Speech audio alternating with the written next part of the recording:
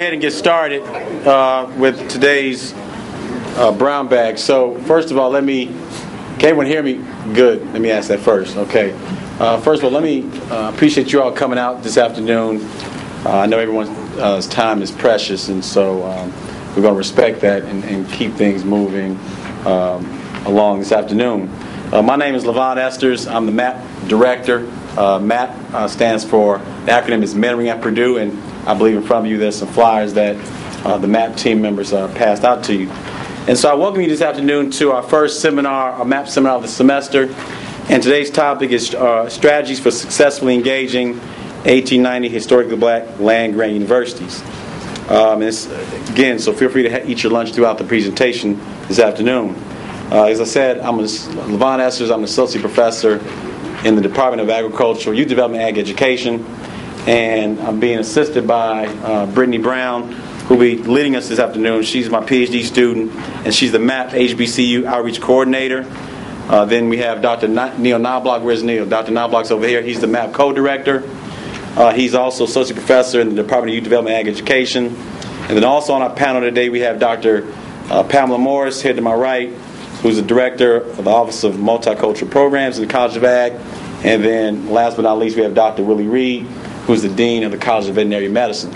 So myself and my colleagues will be on the panel, and we'll transition to that panel soon after Brittany Brown finishes her presentation. But again, my hope today is that today's seminar encourages a lot of dialogue and discussion on what myself and my MAP team think is a very important element in terms of collaboration and collaborating with universities. And so what we hope is that not only will you become enlightened, but also myself and my colleagues included find out more about what you're doing as it relates to 1890 institutions and how you collaborate with those institutions. And one last thing, and we'll get into it a little bit later. For those of you who don't know, as I said earlier, MAP acronym stands for Mentoring at Purdue, and MAP is a USDA-funded program that we started last year.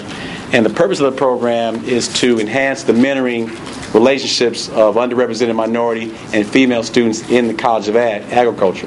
However, our program is open to anyone across campus, and as a matter of fact, we do what I think is a pretty good job of trying to saturate the campus to make sure that everyone's aware of what we're doing in terms of mentoring, because we think mentoring is a value component to graduate education, so we're just trying to do our part. So that's a little bit about the MAP program. So without further ado, I'm going to turn over to Brittany Brown, and she's going to start us off, and then we'll transition to the panel. First and foremost, can you all hear me? Not well. No?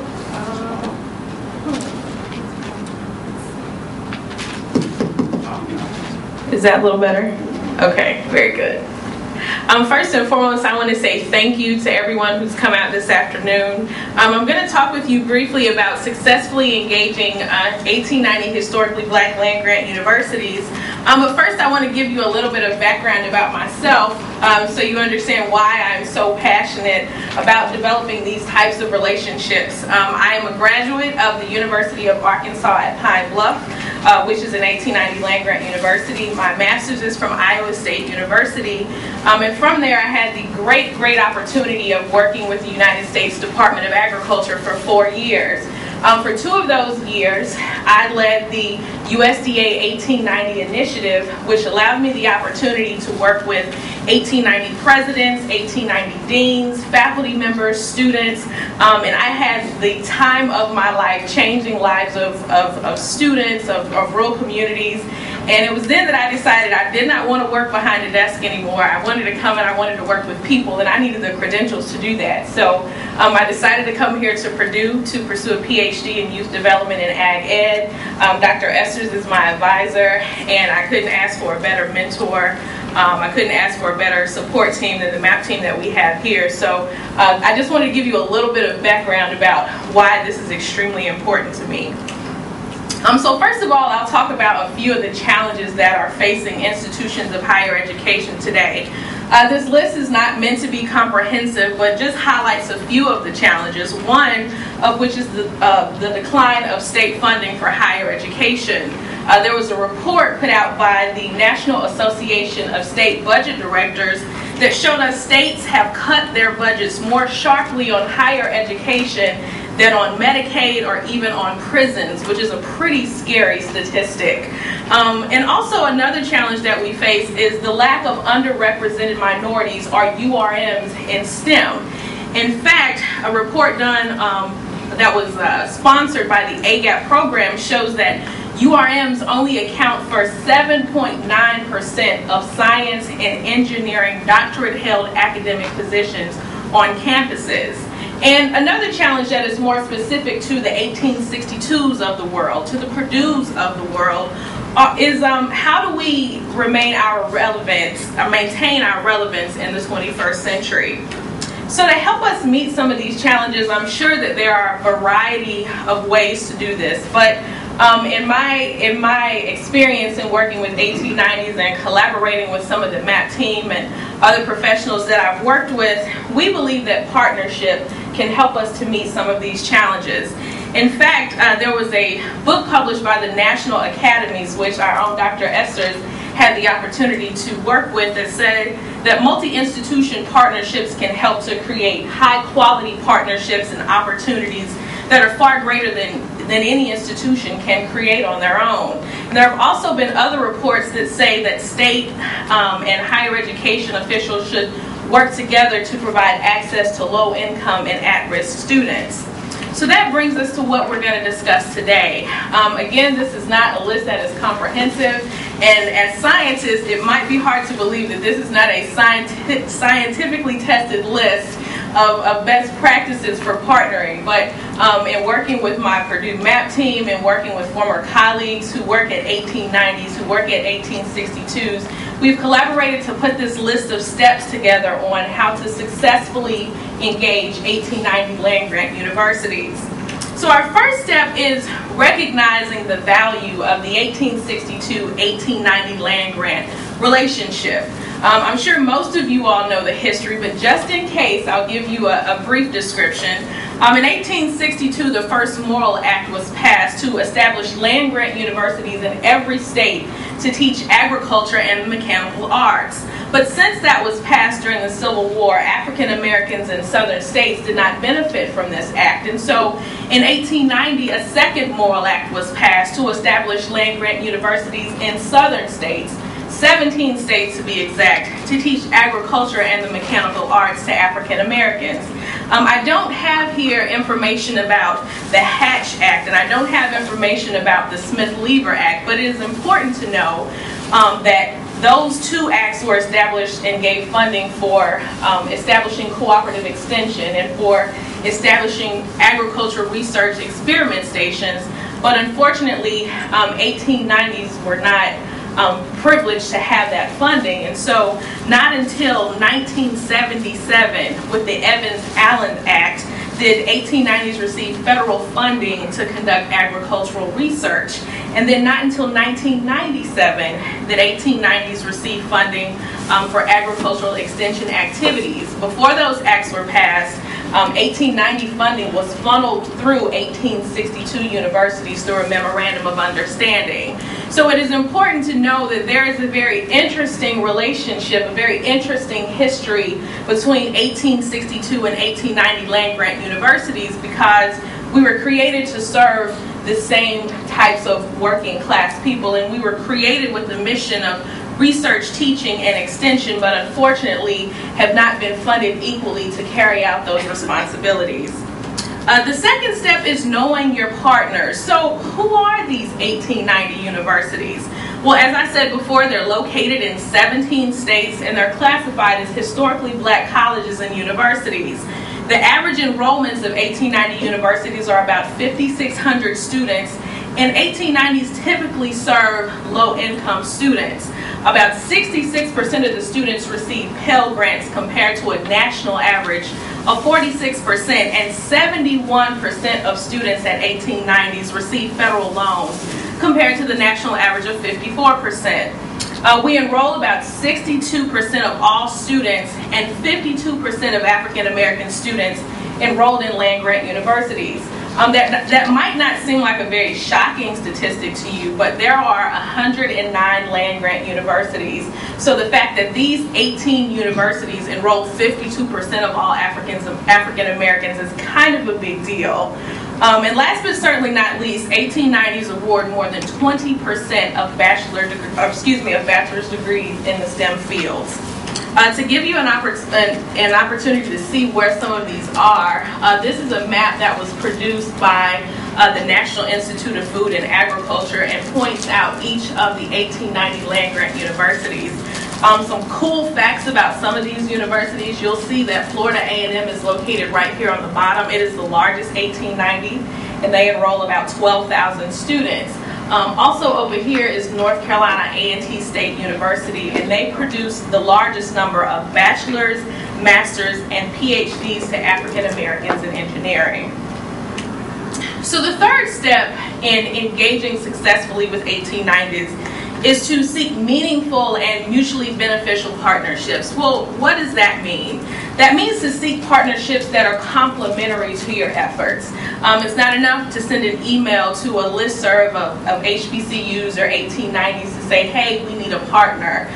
It's important that you seek those partnerships that are going to help you meet your mutually beneficial goals. And I've listed here just a very short list of resources that you can use. At each of the 1890 land-grant universities, there's a center of excellence where research is conducted on a specific area. For example, at the University of Arkansas at Pine Bluff, we have a center of excellence in aquaculture. Another resource is the Association of Research Directors. It is headquartered at the University of Maryland at Eastern Shore, but each of the 1890 land-grant universities is represented in that group. And each of the research directors can give you a brief overview of the types of research activities that are going on at those universities. Another resource is the Association of Extension Administrators, also represented by all 1890 land-grant universities. And you'll find the extension administrators of each of these universities are extremely well versed in all of the extension, programmatic, and research activities going on at these campuses. Another point is to invest time in finding the right fit. When I came here to Purdue, Dr. Esters talked to me a lot about finding the right fit. And that is extremely important in seeking to find any partner, and definitely an 1890 research partner. So I encourage you to look beyond the website. Oftentimes you may go to an 1890 university's website and you find that it is not as robust as what we see here at Purdue. And so I encourage you to schedule telephone calls, schedule Skype conversations so that you can have good conversation about your potential partnerships. And I also encourage you to consult with colleagues who have established great 1890 relationships, and you'll get to talk with some of those people this afternoon. And another point on this slide is to build mutually beneficial partnerships. So what does that mean? For a really, really long time, because of the 1890-1862 history, 1890s sometimes feel like they're not sitting at the big kids' table, and they feel like their input is not as valued. And so it is important that everyone is an equal player in these relationships. And so you ask yourself not only what's in it for Purdue, but also what's in it for this 1890 partner. One of the 4 steps is to communicate efficiently and effectively. First and foremost, you want to be very, very clear of your expectations in terms of your project and programmatic goals, the time commitment from both Purdue and the 1890 partner, the deliverables that are expected, the contributions from each portion of the team. Oftentimes at Purdue, especially as a former professional, I really like to use email a lot. And so it's hard for us to pick up the telephone sometimes, but you know, that's a good old-fashioned way. Sometimes you just need to pick up the telephone and get a warm body on the other side so that you can start to build those relationships and build rapport with some of the folks at the 1890 universities. And it's also a great tool if you use those technological tools that are available today. I just recently worked on a project with Dr. Esters and Knobloch, and we used Google Docs, which was great because it allows you to work on documents simultaneously. I mean, you don't have to be in the same place at the same time. So use your technological tools to your advantage, especially for Purdue, who does not have an 1890 land grant in its state. So it's hard to get together. So definitely use those technological tools to your advantage. And last but certainly not least, the fifth step is understanding the dynamic nature of 1890 universities. My first bullet here is the demand of faculty time, and I'm sure all of you are thinking, everybody's really, really busy. But the difference is, when you walk onto a campus like Purdue, you don't see students like me who are research assistants or teaching assistants. Oftentimes, 1890s don't have the capacity for that type of assistance. And so you find that not only are faculty members doing research, not only are they teaching courses, but they're grading papers. And when they see an increase in enrollment, which is really great for the university, that means that some of those professors are pulled to teach more classes, but they have less assistance from people like me who are graduate assistants. You also have to understand that the institutional infrastructure is very different. 1890s are oftentimes organized very differently than 1890 universities, and so I encourage you not to give up if you think that you call and you say, well, at Purdue, the person who takes care of agricultural research is located in this office. I call this office at an 1890 and that person's not there. I encourage you to do a little bit more digging, because oftentimes we're structured differently because of our needs. And so I encourage you to dig a little bit deeper and continue to search out and seek and find the people that you are hoping to partner with. And also there's a different emphasis on research and teaching. When I was at an 1890 university, I didn't know a whole lot about research, to be completely honest, because oftentimes the faculty members are pulled to teach students and to remediate quite a bit of students. But here, students even at the undergraduate level are exposed to research opportunities. And so it's important to understand that dynamic as you begin to work with 1890 partners. Also, another point is there's a lack of financial resources. Again, that's something that every land grant, that every public university is facing. But oftentimes what we lose here at Purdue, it may seem like a drop in the bucket here, but it really, really affects the implementation and the execution of programs at 1890s. And so it's important to understand that when budget cuts happen here, they happen at a greater volume at an 1890 university. And last but certainly not least, as I alluded to before, 1890 universities typically serve low-income students. And with low-income students, there comes a unique set of needs that oftentimes faculty are called on to help students with, or you sometimes just don't have the students who are there and focusing on research because they often have part-time jobs, or they often have very different family dynamics that call on them to be readily available to help their families when they need to, and that may mean that they won't be in class, they can't come and help Dr. Estes with a project if he needs some help really, really quickly. And unfortunately, they don't have that at all 1890s. And so I know you're probably thinking with them, right? What's in it for me? What's in it for Purdue? Well, we think this is extremely important because it gives us an opportunity to build a pipeline of underrepresented minorities from 1890s to pursue post-secondary STEM degrees like I'm doing today, or like a few of the people that I see in the audience today who came from 1890 land-grant universities. So it gives us an opportunity to not only develop pipelines, but to strengthen those that may possibly already be there. It also gives us an opportunity to tap into the expertise and the knowledge available at 1890s. As I said before, 1890s are typically very small, but they have some of the best and brightest students and professors around. And so it's important that we tap into that knowledge as well.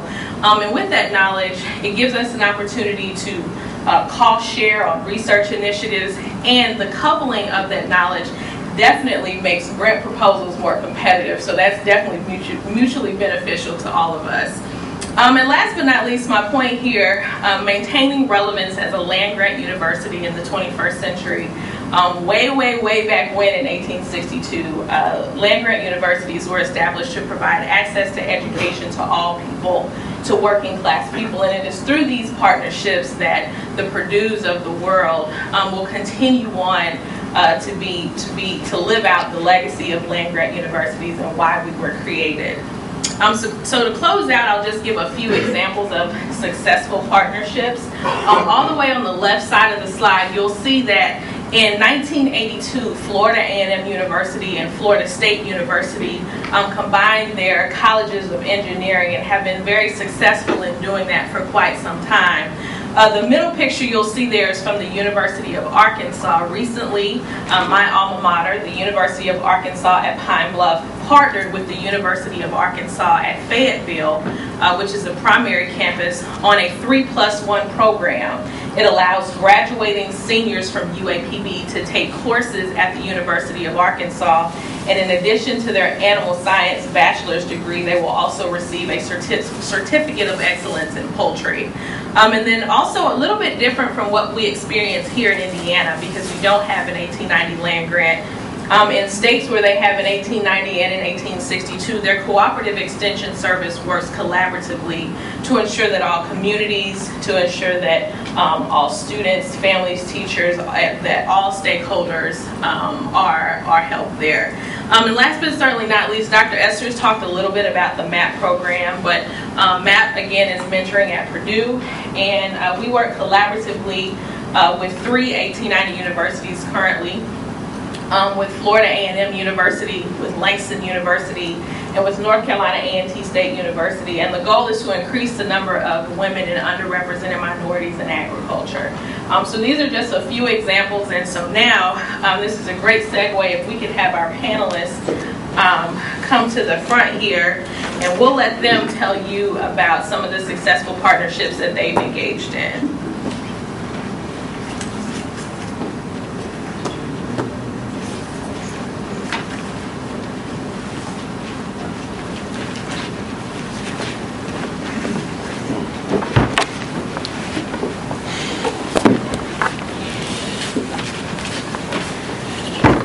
So Dr. Esters introduced each of our panelists before we started the program, but what I would like to do is just ask that each of them introduce themselves briefly and share a little bit about successful collaborations and partnerships that they've had with 1890 land-grant universities.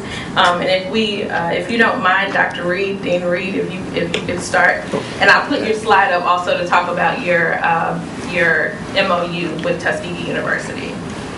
Well, first of all, good afternoon, everyone, and I'm pleased to have the opportunity to come and participate in this session, this noon hour. So I have been Dean of the College of Veterinary Medicine for 7 years, and prior to that I worked for Michigan State University as a department head and director of their veterinary diagnostic lab, and prior to that I was actually here on the faculty at Purdue. And prior to my faculty appointment at Purdue, I was in veterinary school at Tuskegee University in Tuskegee, Alabama. So I am a product of a historically black institution. I have 2 degrees from Tuskegee. I have a Bachelor's of Science degree in Animal and Poultry Science, and then of course my DVM degree. So the partnerships that I have with Tuskegee actually go back long before I came back to Purdue. When I was a department head at Michigan State, head of the pathobiology department and director of the diagnostic lab, we established a summer program for veterinary students. And these students came to our institution, our department, and worked with the faculty. And most of them had a strong interest in pathology. And I think it was one of the most successful programs that I have had, because as these students came to Michigan State, they worked with our faculty. They established relationships, and so much is based on relationships. Well, in order for me to get the students to actually even come to Michigan State, I had to establish a strong relationship with the pathology department in the veterinary school there. So I had colleagues that I knew that I got to know, and when I would seek students, they would find students for me, and I knew they were great students. And these were people that understood the kind of people that we were looking for. We wanted people that were serious about pursuing careers in pathology. And as these students came up in the summer, they had a wonderful time with our faculty. And then later on, when they finished veterinary school and applied for pathology residency programs or PhD programs, our faculty already knew them. They already felt good about the place. And so we actually, when I left there 7 years ago, we had developed the largest pathology training program in North America. And I was very proud of the fact that almost half of the PhD students that we had in this program were underrepresented students. Many of them were from Tuskegee, some from other schools where we had relationships, but not as strong relationships. And these are with a majority institutions, since there's only one university, historically black university, that houses a veterinary school, and that's Tuskegee. And so when I came to Purdue 7 years ago, we established an MOU, Memorandum of Understanding, with Tuskegee. And it's a little bit different in that this memorandum allows for the exchange of DVM students. Students are able in their fourth year to come to Purdue to do clinical rotations. Then we also have the ability to accept students into our internship programs, residency programs, PhD programs. And that program is it's not moving as fast as I had hoped it would move. We've had some success, but we're finding things have changed a lot, and the students have, I think, many more opportunities now than they did even 10 years ago. Majority institutions like Purdue, many of them are reaching back and wanting to collaborate with historically black colleges, universities. And so I think they sense that there's a lot of competition, so to speak, and they wonder, why all these institutions are knocking at our doors. Why? What are their motives? Are they really interested in our students? Are they really interested in us as true collaborators? So I think all of this is changing the landscape. And so what I have taken away from this is that, going back to what I said early on, relationships, it is all built on relationships. And what I have found is that I have to be, as a dean, directly involved, hands-on. I have to help create those relationships while the faculty do a great job in this. Sometimes I have to get involved to help open the door, so that when those calls are made, that they are returned, that you can talk to people. And then also I have to go sometimes to conferences and meetings that I normally would not attend, just to interact with people at certain levels, so that I can get to know them, so that I can establish relationships, friendships that will lead to collaboration. So it all gets back to relationships and building, I think, trust. Because when majority institutions come knocking, historically black universities and any minority serving institution, I think, they always ask, what are the motives? Why are these people here? Did they really care about us? Do they just want to be able to recruit students and say, look how many of this we have and how many of that? Do they really care? What's the environment like? How are they going to treat the students? I just find that is so important, because I seem to talk to more parents now than ever before. Do they want to know, are you really going to take care of my son or my daughter? I've had parents, and these are parents of veterinary students that have, they're either midway their program or entering their program or even at the end of their program. So these are people that are 22, 23, 24 years old, and their parents are still looking after them, still wondering about them. I've had parents to tell me that, okay, she's coming to Purdue, and she's coming to Purdue because of you. Are you going to take care of her? And that's a tough question, can you promise that as an administrator or a faculty member? But I can tell you it's different. So you end up spending a lot of time, and it won't always go the way you want it to go. You won't always get the phone calls returned. People won't follow up the way they should that sometimes we may be used to here. It takes a lot of effort and hard work to get it done.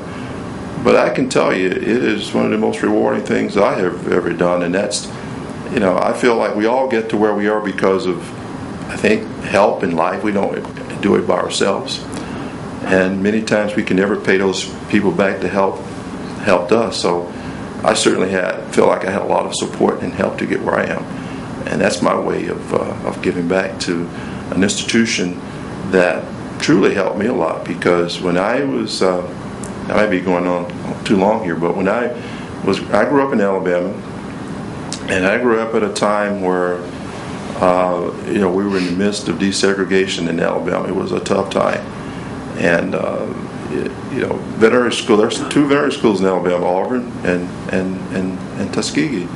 Auburn has been around 130 years. Tuskegee started in 1945, and when I applied to veterinary school, to my knowledge, Auburn had never accepted an African American into their vet school. So Tuskegee accepted me. Tuskegee trained me, and I owe a lot to that institution, and I give back a lot to that institution. And giving back for me is helping those students achieve their dreams of becoming a veterinarian. And then more importantly, our country, our society, we need people from all backgrounds. Our country's becoming more diverse. In order to serve society, we need diverse perspectives. Research has shown that diverse teams outperform teams that are not. So we have to train students from all walks of life, all backgrounds in STEM. And I tell you that from my experience, the historically black institutions do a phenomenal job of training students in STEM. There's a nurturing, caring that happens there that just can't happen here at Purdue for a lot of reasons. And they're not negative reasons, it's just different world, different environment. So with that, maybe I'll just stop, and maybe I'll have a few more comments later. Thank you, Dr. Reed. If we could go on with Dr. Morris right next to you. Okay.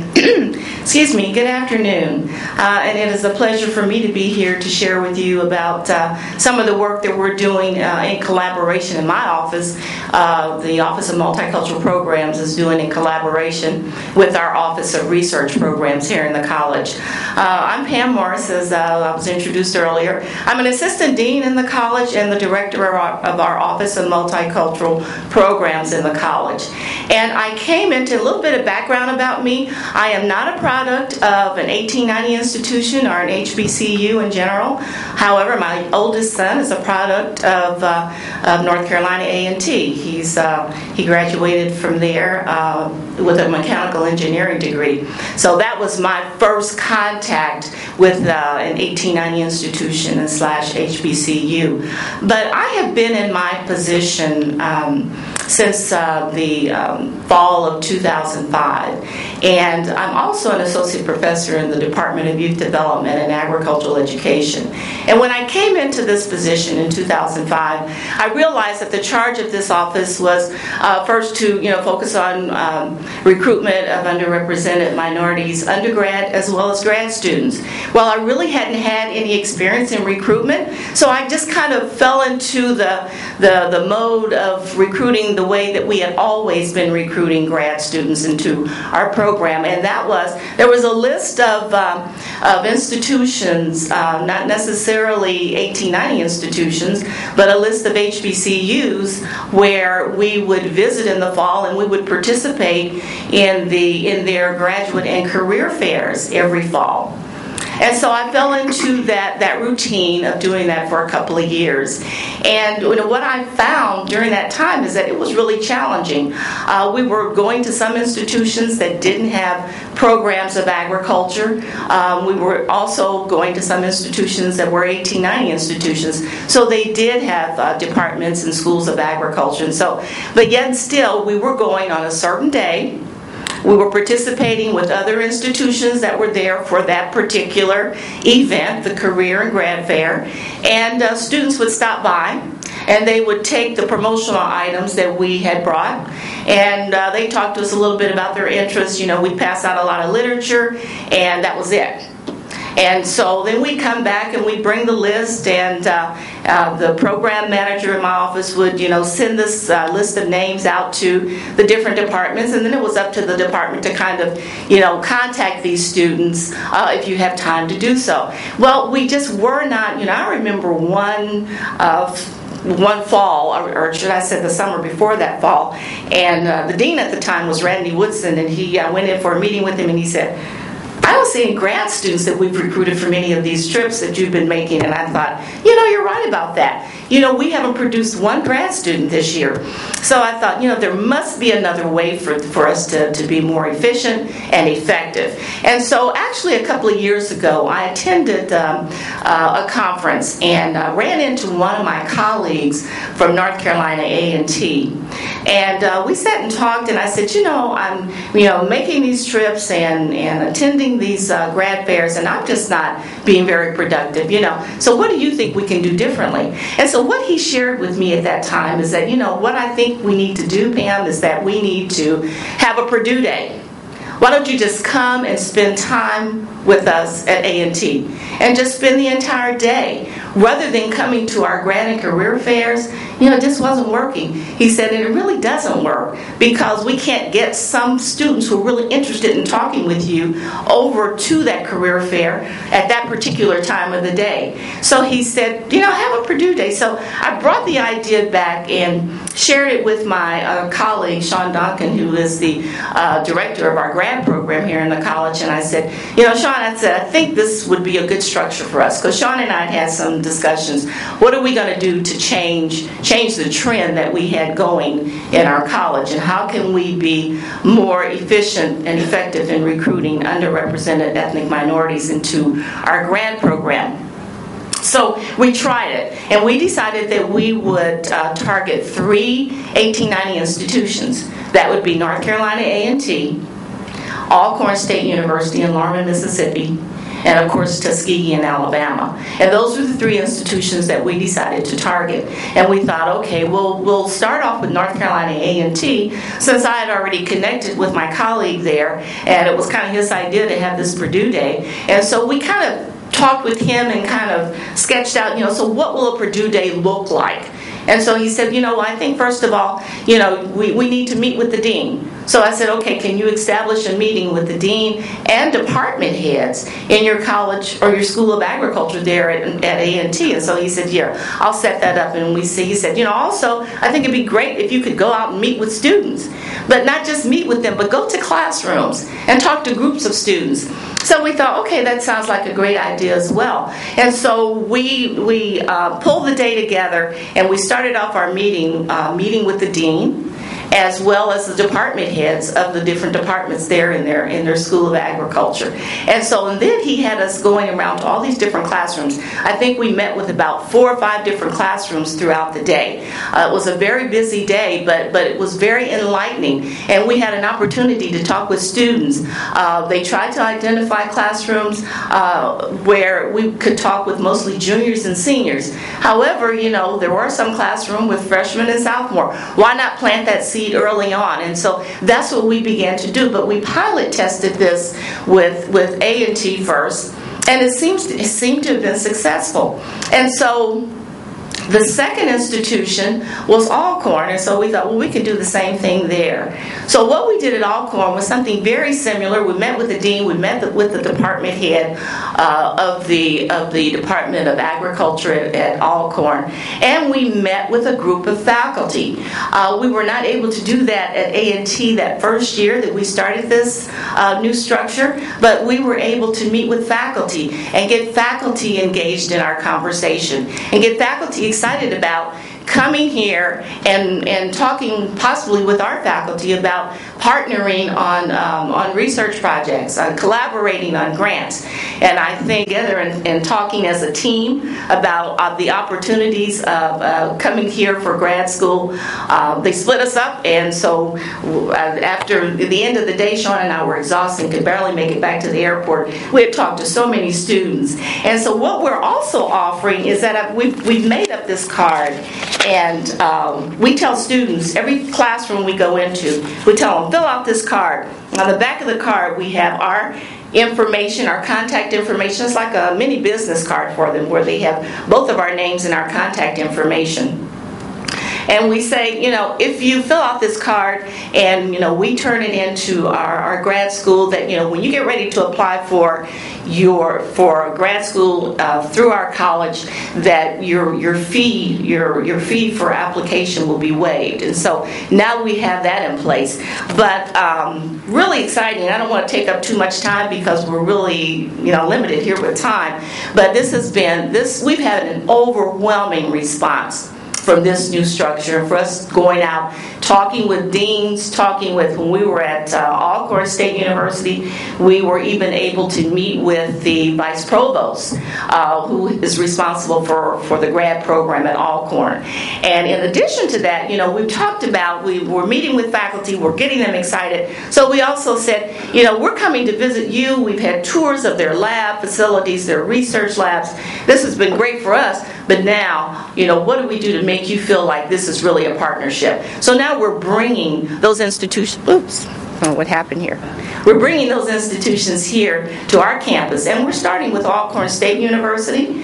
And so I hope that while we have them here, we have a tentative date of April the 9th through the 11th. They're going to be here. There'll be an opportunity. We're going to have a seminar over here in the Dean's Auditorium. So there'll be an opportunity for you to come visit, talk with. I think there's going to be a contingency of about 7 people coming, faculty as well as the department head, and the vice provost from Alcorn is coming as well. And so this is an opportunity. We'll be bringing all 3 groups, but we're going to pilot test this visit with us with Alcorn, and they'll be here for a day and a half. So there will be time for them to meet with faculty. I think we're talking about making sure it's the right fit, and so Sean has identified some areas where faculty would really like a collaboration, and they're identifying faculty who might have a similar interest. And so I think it's going to be a great opportunity for us to further this relationship. And relationship building is extremely important. So, bringing the institutions here so that some faculty and some senior administration can have an opportunity to see what it's like to be at Purdue University, I think will be a great benefit for all of us. Thank you. Thank you, Dr. Morris. Dr. Knobloch, we'll move on down to you. Sure. This is an exciting day for me. To be part of this panel and to talk about how to strengthen the relationships with two land-grant university structures. I have been working with HBCUs for 10 years now, And I really appreciate all that has been said. There's a lot of wisdom in the stories and the examples that have been shared. I want to do a quick shout out. Brittany Brown is a Purdue doctoral fellow, and so she's been given the opportunity to work on diversity initiatives in our department. I was so proud of her presentation today. Didn't she do a great job? So good job. So this is a passion of mine, if you can't tell, and trying to, I think it's back to what Dr. Reed said, and how do you give back? I'm a first-generation college student, had no intention to get a PhD, from a small rural farm in Iowa, and here I am today. And so I want to try to return back that honor to those who supported me in my past. My dad has an 8th grade education, one of the smartest men